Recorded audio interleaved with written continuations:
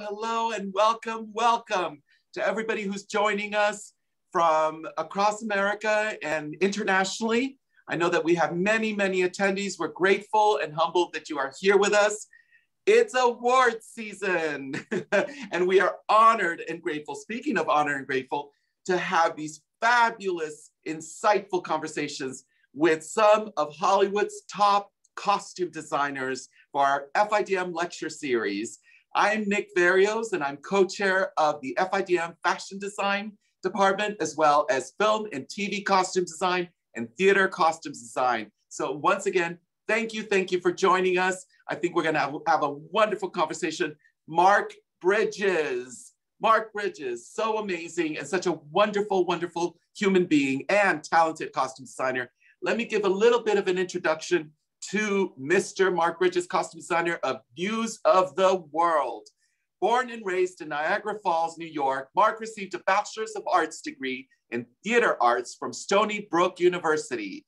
He then worked at the legendary Barbara Matera Costumes in New York City as a shopper for a wide range of Broadway, dance, and film projects. Following his time at Matera's, he received a Master's of Fine Arts degree in costume design from NYU's Tisch School of the Arts. In 1989, he relocated to Los Angeles to be assistant costume designer to the Honorable Richard Hornung on The Grifters in 1990, Barton Fink in 1991, Doc Hollywood in 1991 as well, and Nixon in 1995, as well as many others. In 1995, Mark began his costume design collaboration with Paul Thomas Anderson, designing Heart 8, AKA Sydney in 1996, Boogie Nights in 1997, Magnolia in 1999, and There Will Be Blood in 2008, starring the Daniel Day-Lewis. Mark's seventh collaboration with Paul Thomas Anderson's Inherent Vice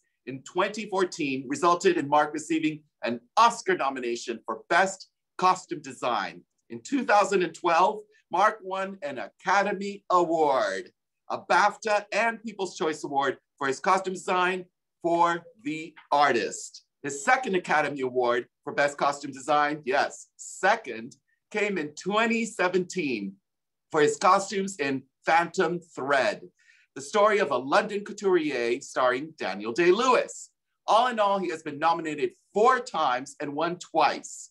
His varied costume designs have been seen in other films, including 50 Shades of Grey, Captain Phillips, Jason Bourne, and Joker, of course, which costumes were featured at our FIDM's Museum annual Art of Motion Picture Costume Design exhibition right here at FIDM. And now we are honored with his costume designs once again with his first Western, News of the World, starring Tom Hanks. Ladies and gentlemen, please help me in welcoming Mark Bridges.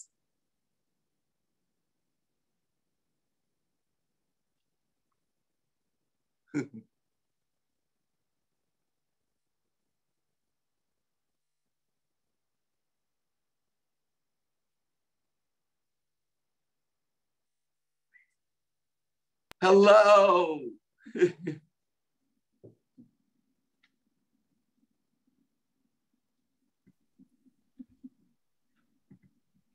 Nick, hi. Hi, there's Mark. Hello.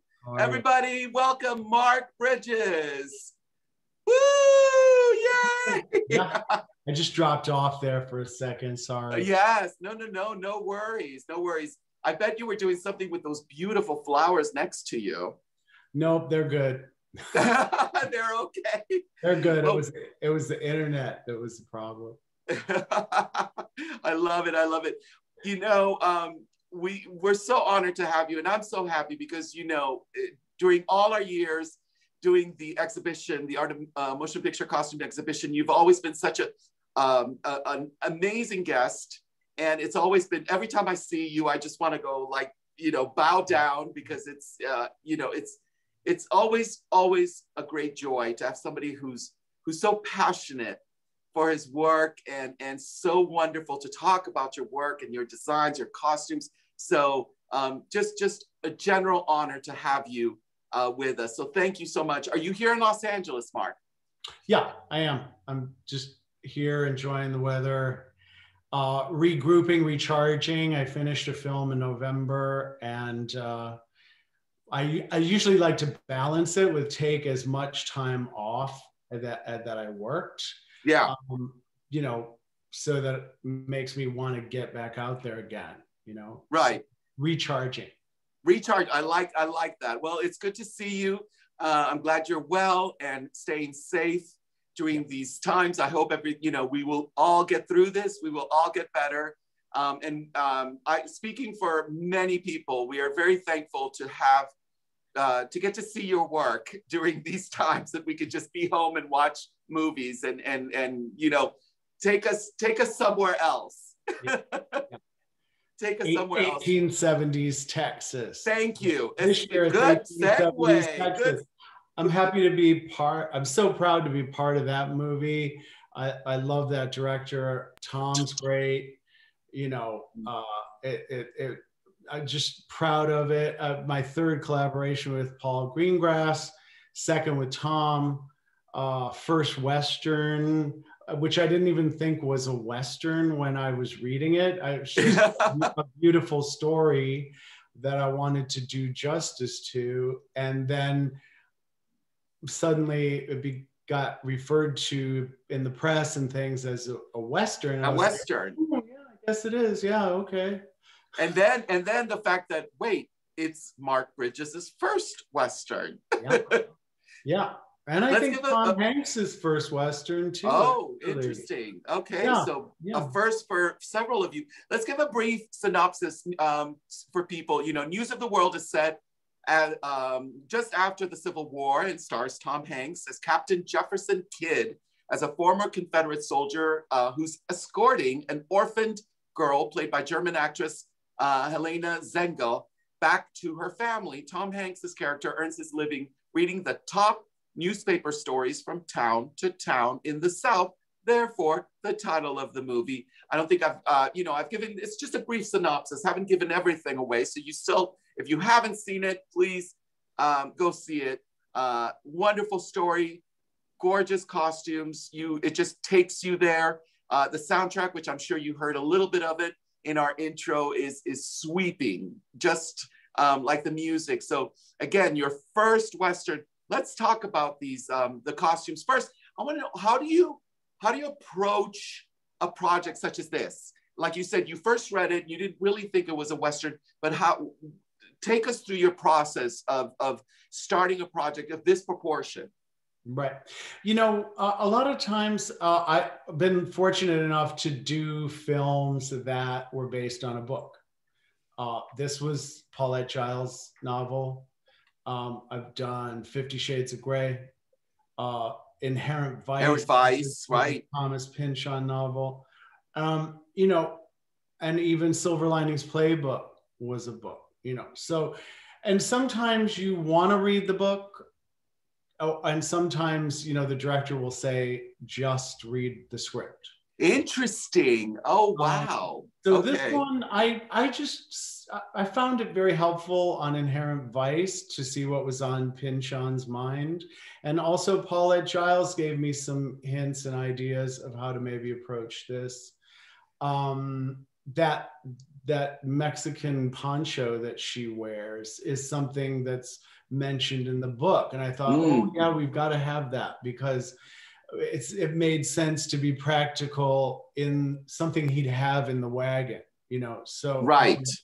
You know, but also he just put up on the screen some of my tear sheets on how I start. So I start to look at research and think about, like, okay, what did the Kiowa wear? And, you know, you'll find images of a garment. Of course, it's 150 years old garment, but, you know, we're dealing with the new.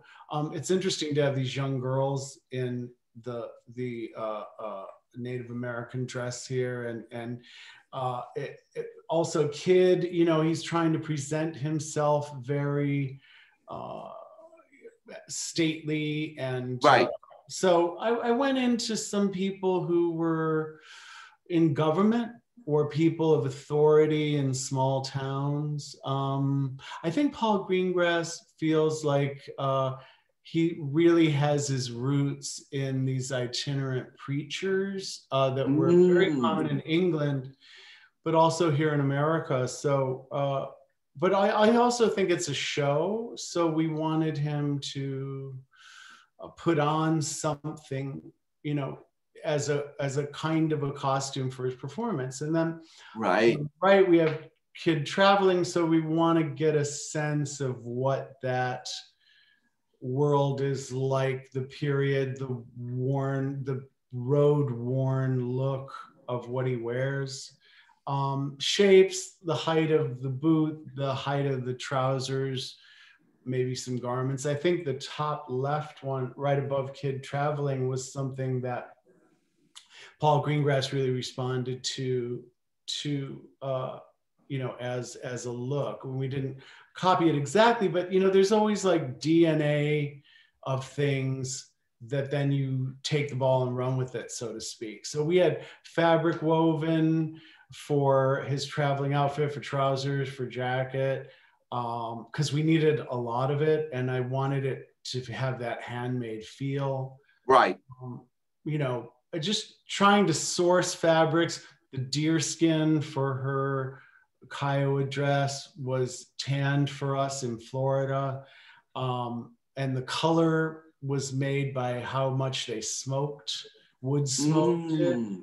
And so for a while there, we would open up the cage where the costumes were, or the fabrics were, and they'd hit by this wall of wood smoke, you know. Wow. Yeah. Wow. So that was all new to me, all very, very new to me, and really, really interesting. Really interesting. That's great. I love the mood board. I'm always a big fan of the mood board, and I know, you know, at FIDM we have our wonderful, fabulous, our FIDM film and TV costume program, and I know that we spend a lot of time with you know, talking about the importance of research, and I know how important research obviously to you is, and you can just see it in your mood boards and your storyboards. Are there times when, for example, for the director, do you show those inspiration boards, those mood boards, and like I think you briefly touched on it. Does the director go, I think let's go more in what that photo's telling us? That is sometimes the case, you know, but it's very narrow. I mean, I present something like my point of view, and it's very narrow. Like, you know, well, these you already saw, but the mood boards, when you go back to those mood boards, it's not a big, there's not a big variety there. It's not all over the place. It's like, basically, it could be this, or it could be this. And we're all looking at the same thing. If we weren't going to go like this, you know, I would have to be, I mean, there are parameters. There's 1870s is a parameter. Got it. Right. Iowa's a parameter. But then you can be a little, like, there is creative freedom in terms of putting, you know, your Mark Bridges touch to within those parameters, right? I guess that is a job when you work as a costume designer, when you're working for period, where there are certain parameters such as the time frame and what, you know, the people actually wore during that time frame. But then there's that, you know, that question mark. Yeah, then there's, you know, fabric choices, there's cut, there's, you know, the shape of things. You know, I'm constantly working with the makers of these costumes all the time, you know, getting proportion right, or where the pockets are on his traveling coat, or where we got a really interesting prototype of a frock coat for him for the black, and where the seams were in the that shoulder. seam, that is so, Mark, let me tell you, I thank you, because as a fashion designer, and I watch movies, I'm always looking at the details, and I have another one I'll bring up a little bit later, but that's one of the details that I know. When I was watching News of the World, I was fixated every time there were close-ups with him in the frock coat, in that that frock coat shoulder seam that goes to the back. Yeah. And I, you know, it almost was like, yes, that's how it is. Good, you know, good. I knew Mark go, like that was like, check. Yeah, but it's choices like that that, let me have my creativity. There's also the slimness of the sleeve. I choose all the fabrics. I knew that I wanted a black brocade for the waistcoat. We found something, we had it dyed. You're choosing everything. You're choosing, we got this kind of waxed linen, polished linen from England for the back of the waistcoats. And there was a tiny little piping, a green piping along the lapels of his jacket, actually. Yeah. That was what was on the prototype. We thought it was so unique. I'm just constantly making these decisions to try to be really specific about the period or make it interesting to look at. Even though it's very simple, I think they all put together, it makes an interesting garment. And it makes it feel like you're in a different time because you don't see any of that now. Right. And also it just seems seamless. It doesn't take away from the story. It just becomes part of the story. It like I said, I feel like I was one of those, attendees listening to him, watching and listening to him right then and there, reading the news of the world. And I thought that was, that was beautiful. Obviously, for all the principals, the costumes were all made, right? They were all custom made. Yes, because we needed, the practical aspect of filmmaking. Tom had stunt doubles and photo doubles, and so did an 11-year-old. Typically has a stunt double and a photo double, but then, there's so much action and everything. So, she had an excellent stunt double and an excellent photo double too. So, but we, they couldn't be one-offs like I usually like to use. This really had to be made from the ground up. And see, even on this little shoulder of Helena's, there's a tiny little piping right there. And yeah, let's talk about some of the individual. Let's start, since we have Helena up here.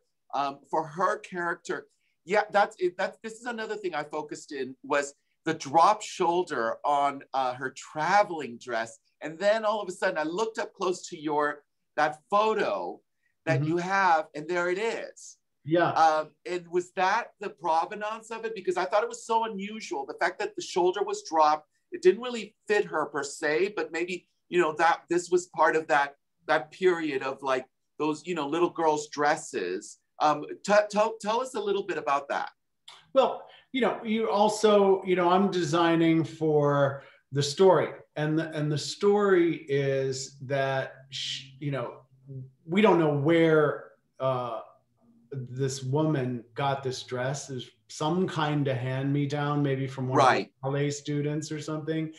So the fit, it's kind of a challenge to make it seem like it's a hand-me-down, but also it looks decent on her. You don't want it to be terribly baggy, but she's pretty typical size for an 11-year-old girl.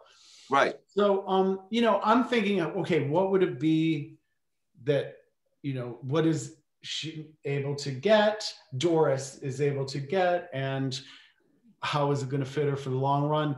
I did details on the dress, like the tucks in the skirt, because that's pretty, all the way through all the research of these period photographs, there's tucks at the bottom of the skirt. So as the person grew, you could let out the tucks. Oh, interesting. They could spread out. You could let them out. Yeah. So you got a lot of life out of one garment. I didn't even think about that. I always think of tucks as sort of just a detail, especially for little girls' dresses. The little detail, whether it's horizontal tucks or vertical tucks. I just think of those little mini pleats as a detail of children's dresses, but I understand now that it's actually practical.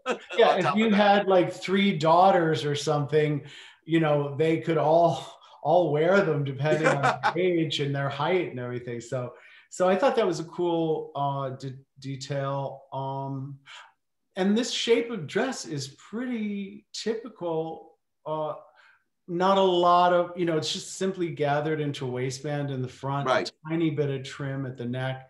The biggest problem we had was finding enough of this fabric, because it's kind of like they kind of remake Civil War pattern calicos for quilters. But typically quilters only have a couple of yards because people only need pieces. That's all they need, right? So I think my assistant designer sourced enough fabric from about 8 vendors to be able to get enough yardage to make all the dresses that we needed. So yeah, sourcing sometimes is difficult. And then I also thought she needed this little woolen dress, this jacket, this little jacket, right? That I made with some velvet trim, and there's a soutache edging on it, and it doesn't quite match, but it does work, and I just love the little boxy shape of it. And she loses it at some point, but I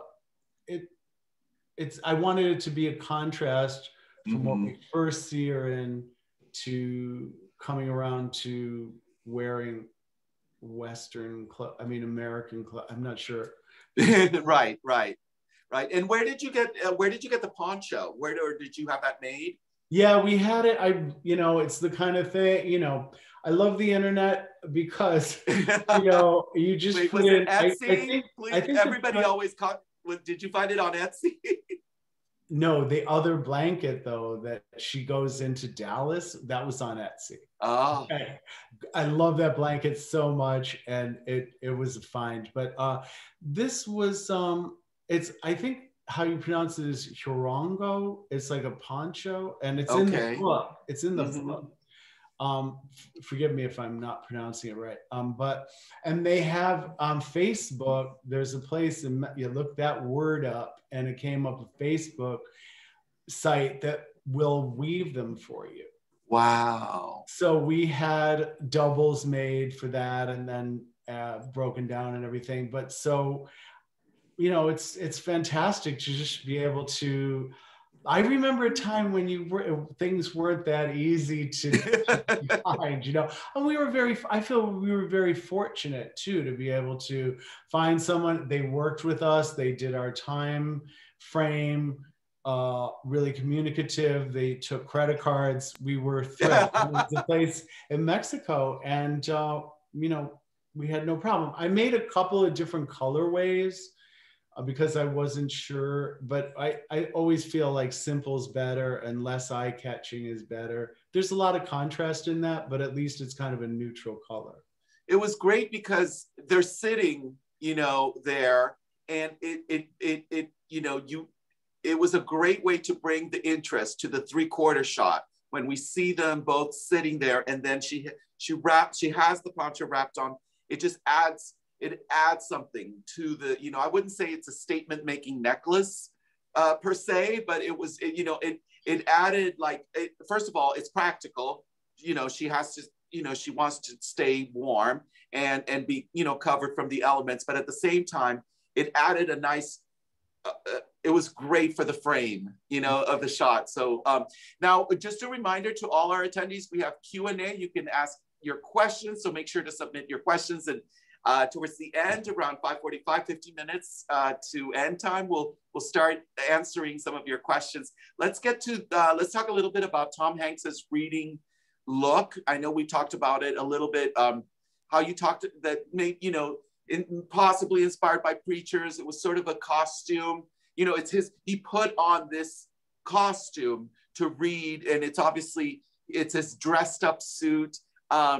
Another detail that I loved, Mark, was I think there's a scene where there's a close-up shot of his sleeve, and I think you guys, if you haven't watched the movie, pay attention. The camera comes close to his cuff in his white shirt, and the gathering on that shirt, Mark, is exquisite, and it looks like it was like hand gathered, like it would be, if it wasn't made by a machine. But I thought that was such it just showed elegance the little details, and especially with menswear, we all know it's about the details. And like you were talking about, little hidden details in this suit. But I have to tell you, I just love the delicacy and precision of the gathering. It almost mimicked his precision when he reads the news of the world, and how delicate he reads it, how precise he reads it. It mirrored that to me. Yeah. Oh, thanks. Thank you. Yeah. This was made by, I'm pretty sure those shirts were made by my favorite shirt maker, Anto Beverly Hills, who I've been working with for 30 years. Wow. And they do period for me, and they do, they're just quick. I mean, even when I was working in England, it was faster for me to get them from here, shirts made from here, than it was to get them made in England, because you tell them your time frame and they would be like, you want it when? What? But whereas Anto does 100 films a year and knows we're always under the gun, so that's why there's all that detail. I went back and forth, should I do silk, should I do just a textured fabric? I think his stuff is a little earlier, like he's had it for like 20 years. Stuffed in a saddlebag. Right. It's hard to make silk look rumply and bad. It always kind of looks good. He's throwing that shirt on, unless it's a China silk that's gonna crack or something. I mean, so he looks good and presentable, and it's his one good shirt and it's his one good vest, and he's had them for 20 years. Right. And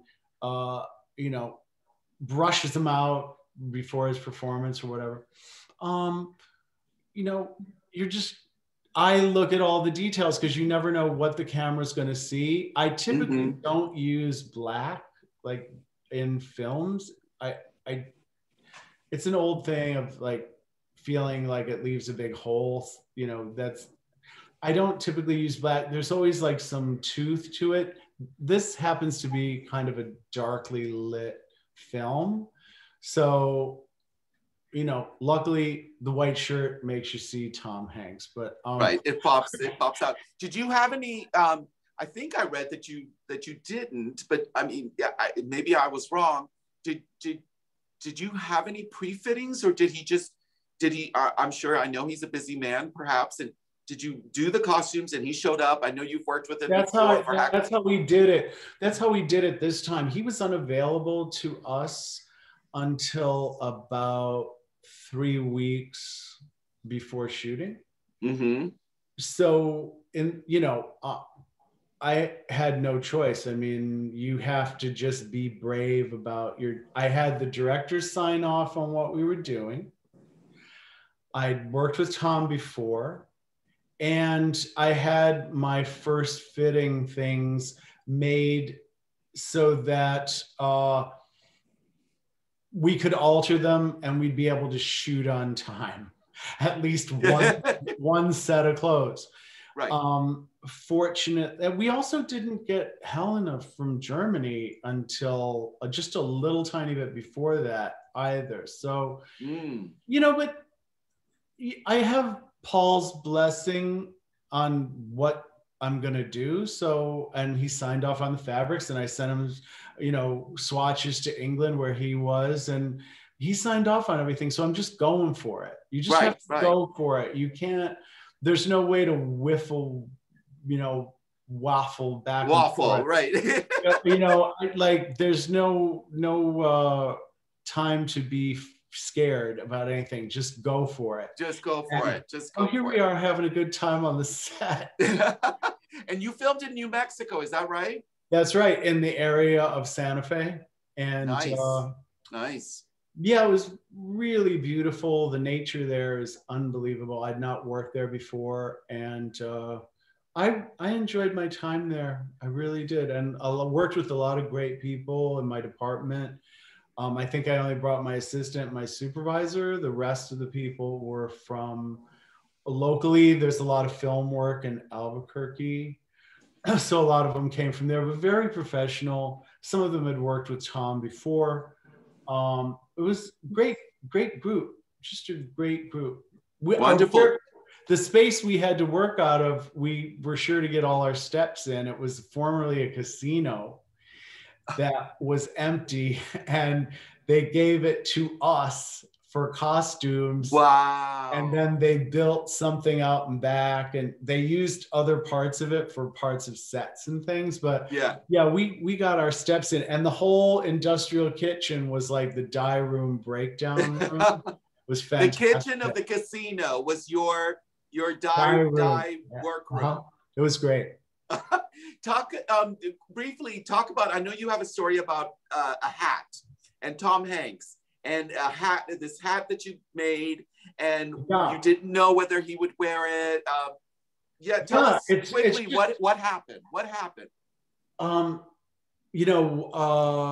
Because of the truncated time working with Tom, I knew that I wanted the hats that he wears as the traveling outfit. That hat right there, I knew I wanted that. It's kind of Boss of the Plains. It's a very early shape of what was available for cowboy hat in like 1870. And it's very practical. It's felt. Then, the director kept mentioning a hat for him for his reading outfit. I didn't really have the right shape for him during our one fitting, and then we all went to Santa Fe. Luckily, I found this wonderful milliner there, Ruby Rose Hat Company. She's unbelievable. And I said, okay, this is what looks good on Tom. This is his head size. And she had a really great eye too. And I said, so can we make a hybrid, like turned edge brim and maybe a shaped crown? She made me the hat. She delivered it. We're shooting the scene where he was going to wear it that night. I get it. I take it into hair and makeup to Tom. I said, like, I got you a hat for the reading. He's like, I don't think I'm gonna wear a hat. Oh. So okay. Well, it's a really great hat, and so it's going to be. You were really pushing it. Mark Bridges was pushing it. This is me pushing it. Well, okay. That's how I push it. But you'll see why I don't make a big deal about it, because I know I have it. Okay, I have it if anybody needs it. So I'm good. I'm good. He can wear it. He cannot wear it. It's fine. But we have it.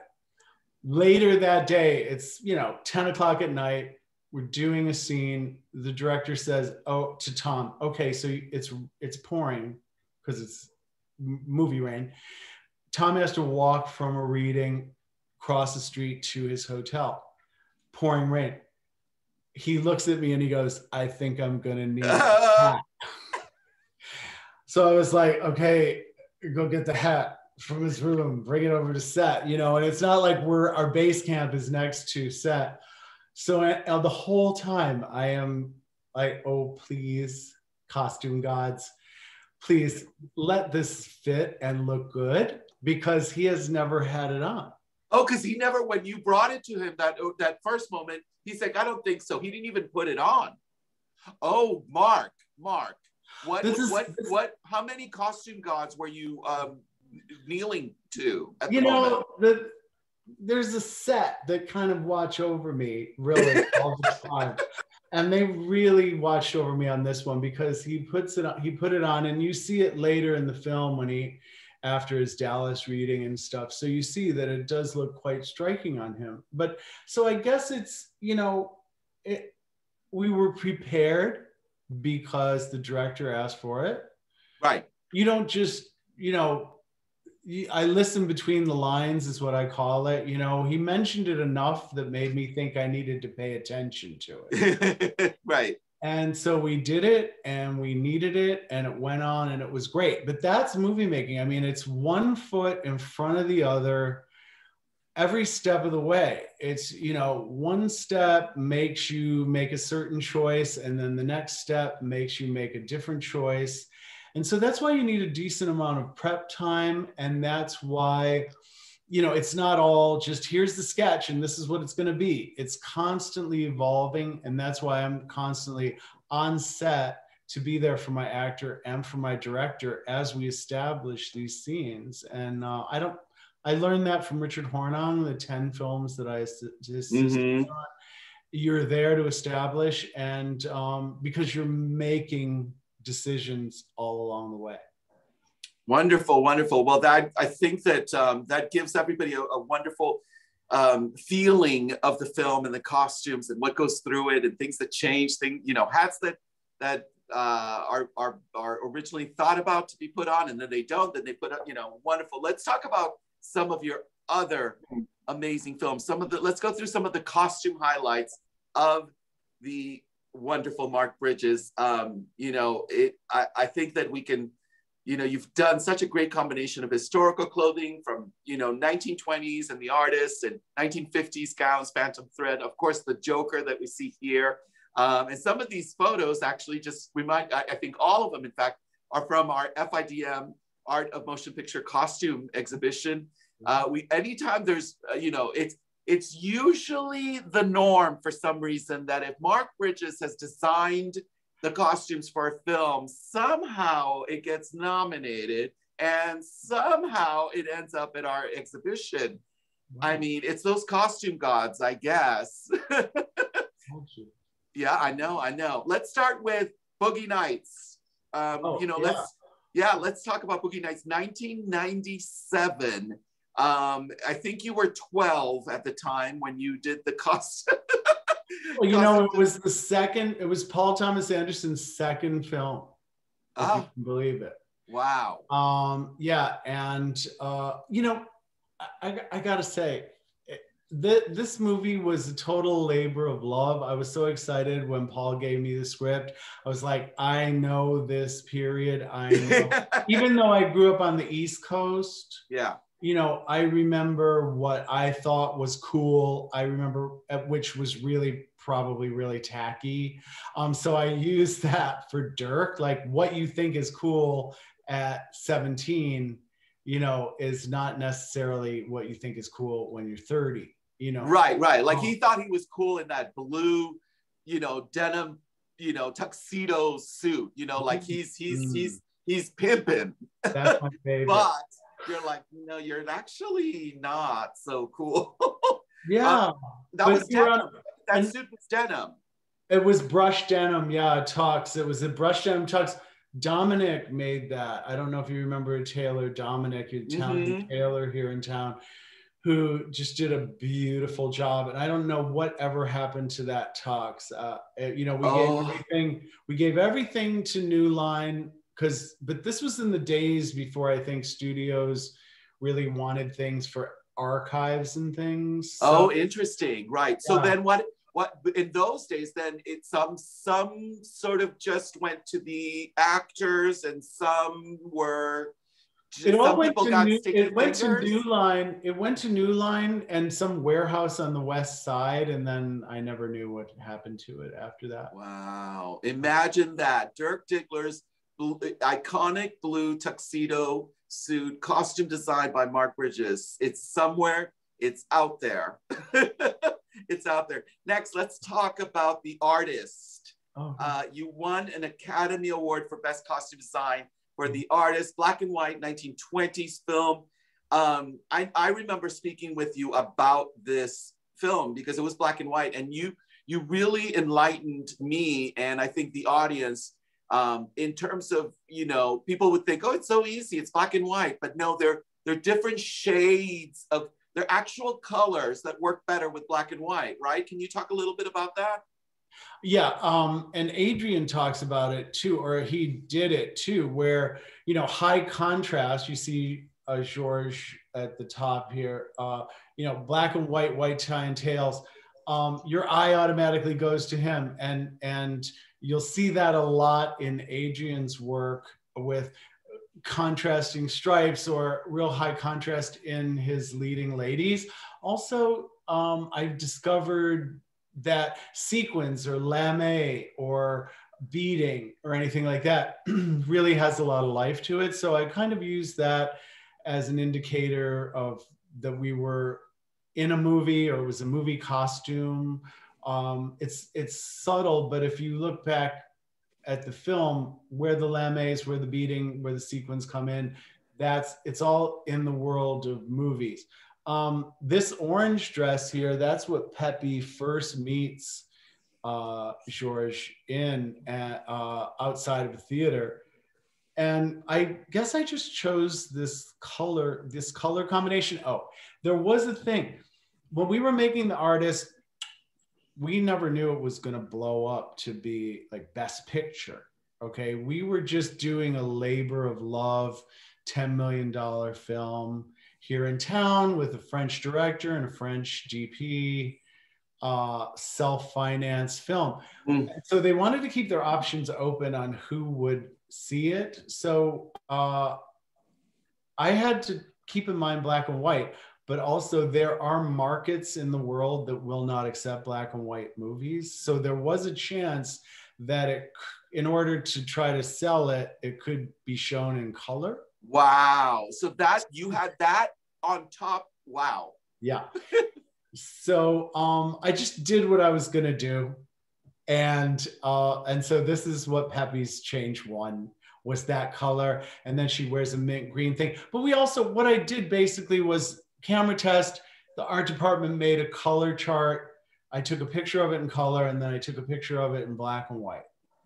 And you can see all the mid-tones, even if it's like distinctly in color, green, blue, pink, peach, they're all really distinct in color. You go to black and white and they're all the same. They're all the same. Yeah. Wow. So yeah. You're giving a lesson. Any students of film and TV costume right now, you're getting a lesson right here from Academy Award winning costume designer Mark Bridges on how to work with black and white. Wow. I hope people are taking notes. That's just one of a kind. Thank you, Mark. Let's talk now. Let's move on to Inherent Vice. Yeah. 2015. Yeah. Sexy, psychedelic. Now, what I remember when I went back to research a little bit, it takes place in 1970, which yeah. I know people think, when they think that, they think, oh, it's going to be, hippy dippy immediately. But it's 1970, you're still talking the late 60s, fashion wise. Yeah. Right? Is that correct? Yeah, it is correct. And I love doing periods that are right on the cusp of a decade. The master that I did for Paul was 1950, and then this was 70.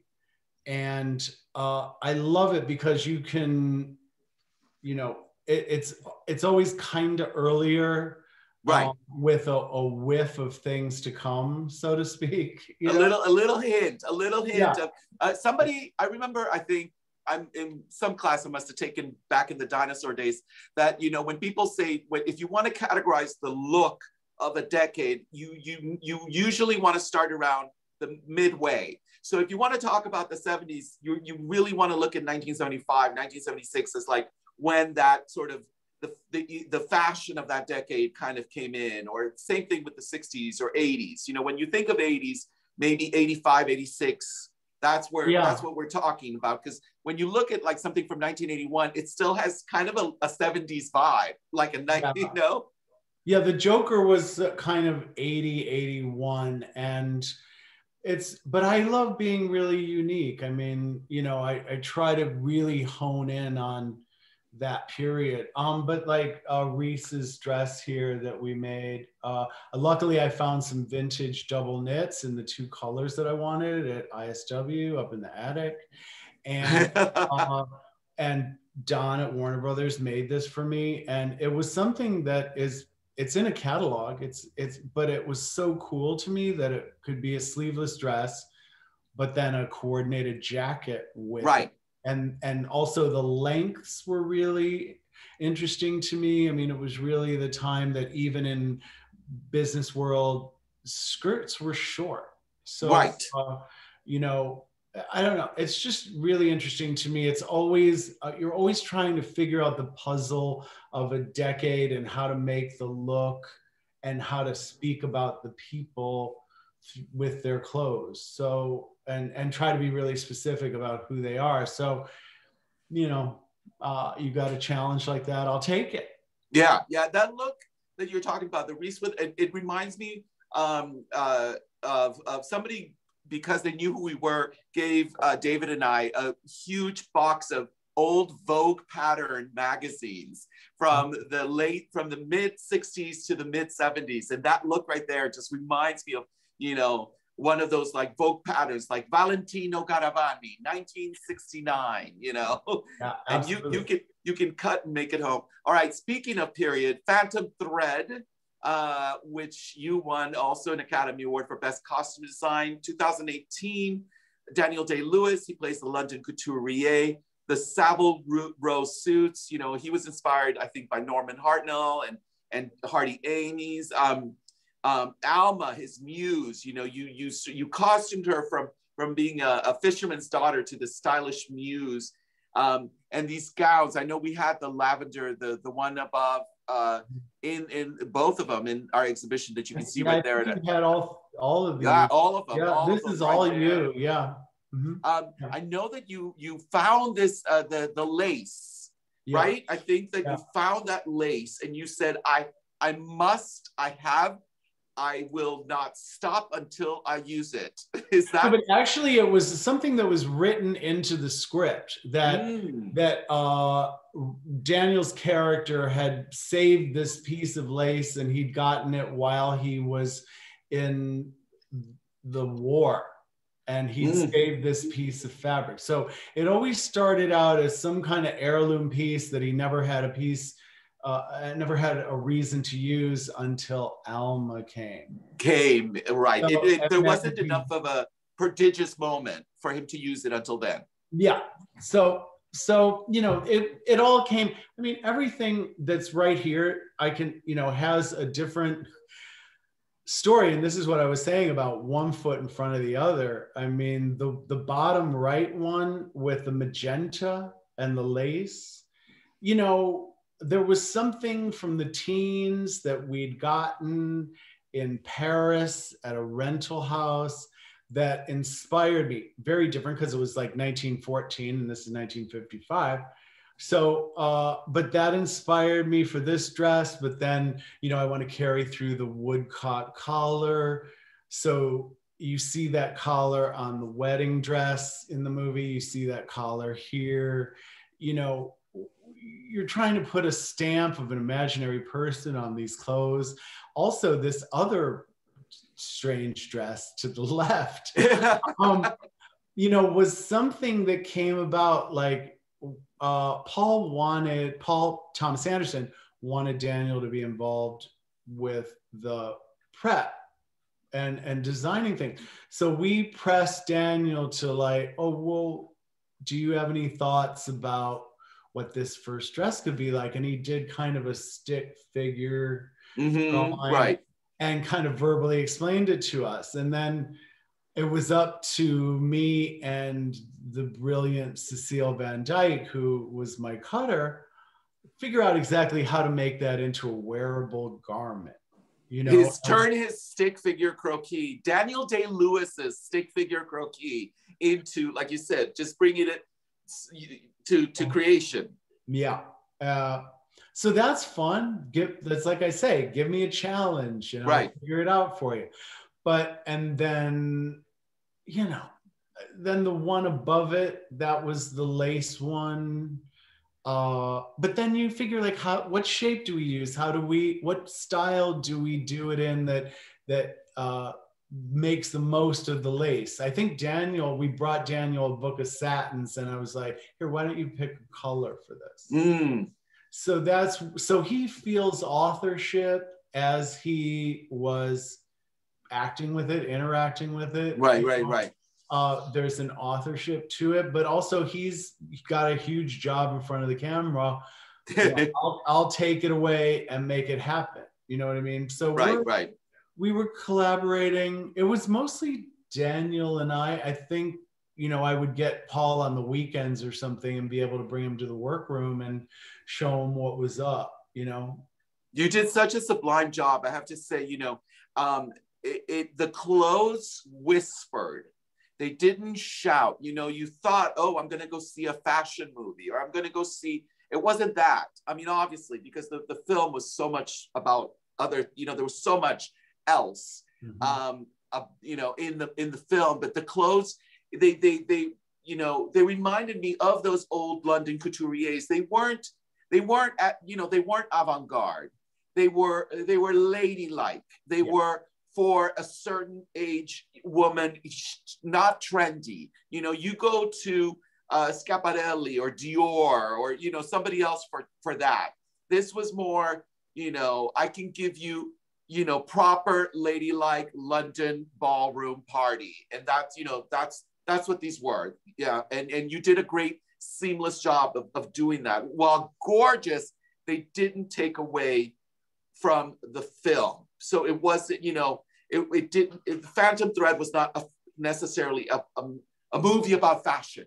Yeah, I think you did a great job. All right, thank you. Go ahead. No, thank you for that. It's funny you say that about the dresses, because at some point, Paul Thomas Anderson, we were looking at the scene where she wears this pink and maroon dress. And Paul was like, you know, basically you look at those newsreels and all the women are wearing pretty much the same dress. Right. So, and so that was cool for this scene, because this stood out in a way that may or may not have been successful. Right. All right, Joker. Let's get to Joker. I know we have a lot of fans of the film, and you know, I know that you know, you relied a lot heavily, you know, interesting clashing color palettes. You know, talk about those colors, the dark, the light. I know I found it fascinating when you described that that red clown suit. And how originally it was, I think, supposed to be another color or a terracotta perhaps. And then the look of it, because of who he was, that Joaquin Phoenix's character, that you wanted the suit to be dated on look, the silhouette, the lapels perhaps. Talk a little bit about that. And these are details that people just don't get. And I love that what you put into the details, Mark, that you put into the thought that you put into the garment. That's why we love listening to you, you know, explaining those things. Yeah. And, you know, again, one foot in front of the other. I mean, you know, it's fortuitous. Thank you, costume gods, that that red suit and that combination and everything worked out as well as it did and is iconic like that, because, you know, you can't sit down and go like, oh, what could I do that's going to be classic forever? You know, it's like one foot in front of the other. It's like, okay, I got a story. I got a guy who owns a three-piece suit that he probably had since high school, or one time he bought it for a wedding. So let's find a prototype shape. I always love a single-breasted peak. I found a 70s suit that had some weird pocket details. I had wanted to, there were actually 3 versions of the suit made. It started out kind of more of a maroon that he wore for his comedy stand-up act. And then there was one in the middle, red, between this and the Joker suit that had made up exactly the same for when he visits his mom's grave at the cemetery, which I don't think ended up in the final film. And then the third one is when he pulls this on and becomes a Joker. Like the color, my idea is that the color sort of reflects what's going on in his mind. In his mind, right. The best laid plans of mice and men kind of thing. The middle one gets cut out. And you never see all 3 pieces when he does his stand-up. But the waistcoat for the Joker is from his clown outfit at the beginning, when the clown one, right? Yeah, when he gets beat up. So you understood that he got that from someplace, and also the necktie that he wore to his mother's funeral was from his clown outfit. The shoes, I just thought the shoes were cool, and they've become part of the iconic. But, and I don't mean these red ones, I mean the brown ones that we had that are patent that he was wearing upstairs. We had those made because I had a prototype that were leather, but Joaquin is vegan. Right. We made a pair of shoes at like the Broadway shoe maker out of non-animal product shoes. So, which no problem for me, not the first time that I've done it. Also, a lot of these colors, you know, and Todd, I asked Todd Phillips, the director, do you want to go from bright to dark or do you want to go from dark to bright? And he said dark to bright. So, and then also that shirt, that green shirt, you know, I could imagine that he had it in his wardrobe. Yeah. I don't have to explain everything, you know, it's a movie. But again, I thought it was cool. I thought it was a cool pattern. I thought it was a cool color. I copied a prototype that I found that I just actually saw still out at a rental house right now. Actually, the shirt that inspired me to have this silk screen and everything is still out there for rent. Wow. Yeah, it's interesting how all these things come up. And I never use white socks, but I thought if there was ever a time to wear white socks, it was going to be this guy.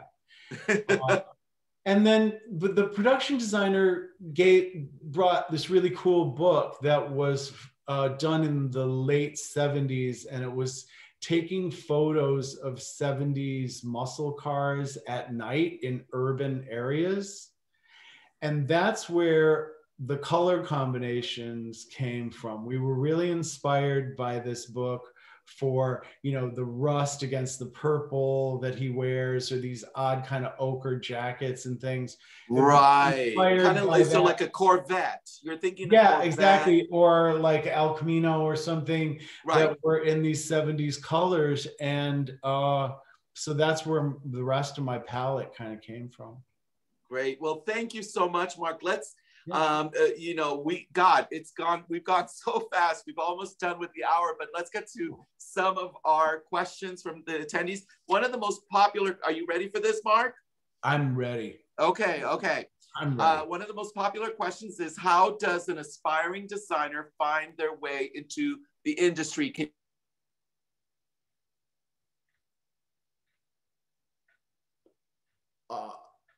I can't hear you. Can you hear me? I can't hear you. Oh, hello. No, I can't. Oh, okay, perfect. Yes, can you, again, the question would be, how does an aspiring designer find their way into the industry? I can only speak from my own experience, which was, I went the education route. It's not for everybody. It's a different time. But I think getting in there, I'm actually mentoring somebody right now. And, I think it's get prepared, like look at these things, learn as much as you can from people like you, and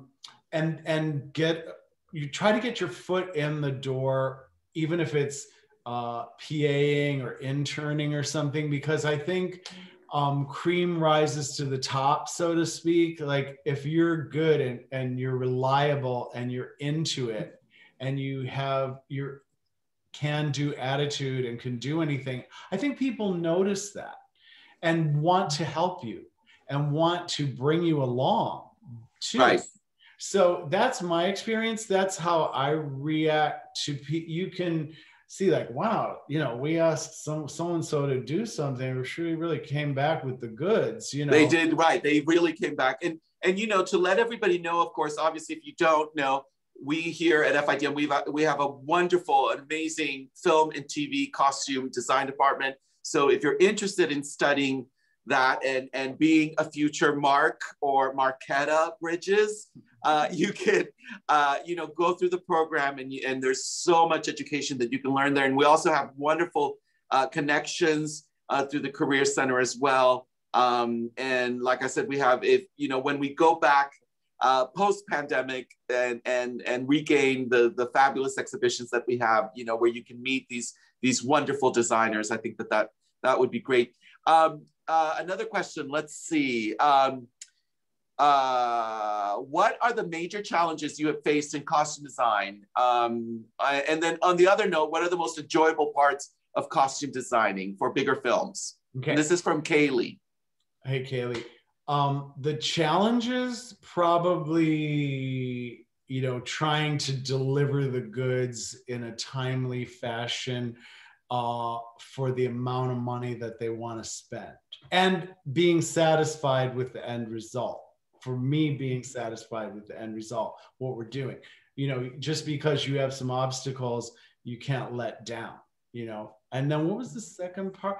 So that's my biggest challenge. I mean, I have often sat in front of the calendar looking at boom, boom, big scene, big scene, big scene, big scene, right, saying like, I don't know how we're going to do this. I really, but somehow it gets done. You know, it just does, because you buckle down and you focus and you make it happen. But what was the second part of that question? Oh, and I think satisfying. Yes, yeah. What are some of the most enjoyable parts of costume designing, especially for bigger films? Yeah, you know, I think that's when all this planning and the fitting and the talking with the director and the, you know, production designer and everything, and you go to set and it's all there, and you look at the monitor and it looks great, and you're like, oh wow, I love it. You know, and you're so pleased and proud that like all that thought and interaction and work and finding and stress, whatever, is actually paying off. And I see them do a few shots, and then I go and get ready for the next day. But with a good sense of satisfaction and more excitement about the project ready for tomorrow, you know. Wonderful. Okay, Luella wants to know, when you're having custom fabric woven for you to match historical fabric, is that a niche thing? Is it more a small artisan you're sourcing from, or larger companies that will weave that small batch of yardage for you? Yeah, no, it's a smaller place, and I used the same place like 12, 13 years ago for Daniel Day-Lewis's suit in There Will Be Blood, his gray suit. And then we needed like, oh, I'm gonna have to call them to get some fabric done again. And they'll work with you. Yeah, I didn't need a whole, you know, line's worth of fabric. I just needed enough to make a half a dozen coats. So it's more of a small workshop who does business with film people, so they know the timing. They know, right? What's the typical? Lauren wants to know, what's the typical time frame that you normally have? It might depend. I guess you will maybe answer that. To have your costumes made. Yeah, it's interesting. Every film's different, you know, and also you're kind of prioritizing what works first. You know, I did a film this summer and I had like 4.5 weeks prep. Okay, but we were constantly making throughout for things, you know, I was still establishing people on day 65. So, you know, you're making that. Sometimes I have 12 weeks. I think I had 12 weeks for News of the World, maybe 14 weeks for Joker. You know, it varies. It varies. So it varies, and I'm sure you're like still 2-3 weeks. You know, you're still making costumes while the film is being done, right? Oh yeah, because even the casting isn't even done. It may be day 25, and I won't know. They won't cast a guy who's working on day 35 until then. Wow. Okay, so you don't even know. All right, let's wrap it up. One final question. This is a biggie, Mark. Are you ready for this one? Yeah. I know. Okay, here we go. What is a skill you think is vital for being a costume designer for movies? Okay. I told you. Ooh, wow. I know. $65,000 question. You know, I think it's being sort of quick on your feet and also easy to work with. You know, there's the easy to work with kind of thing. Like, you're gonna have to, and being a little bit egoless about things. You know, you're there because somebody wrote the script, you're there because the director wanted you, you're there, but you have to satisfy a whole bunch of people. And so you have to be easy to work with. You have to be adaptable. You have to be a collaborator. I think if you're able to weave your way through a lot of different personalities and a lot of different situations and money constraints and time constraints, that is a huge talent and will aid you immeasurably. There you go. $65,000 question answered. Cool. Everybody, let's give a big, big virtual applause to the man, Mr. Mark Bridges, two-time Academy Award-winning costume designer. Thank you. Thanks, Nick. It's been, I mean, you had me at Hello many years ago, and now it's like, I mean, we got to do Drake soon. It was really fun. It was really fun. Thank you so much. Thank you very much. Good luck with everything, and thank you again for making this time wonderful for us, and for teaching and mentoring and educating us and inspiring us and bringing your passion through here at our FIDM lecture series at Costume Designer. You are an inspiration. So thank you, Mark. Thank you so much. And so are you. Thanks, everybody. I'm going to go. Okay. All right, everybody. Thank you so much for joining. This was a wonderful conversation. Please join us for our upcoming FIDM virtual events.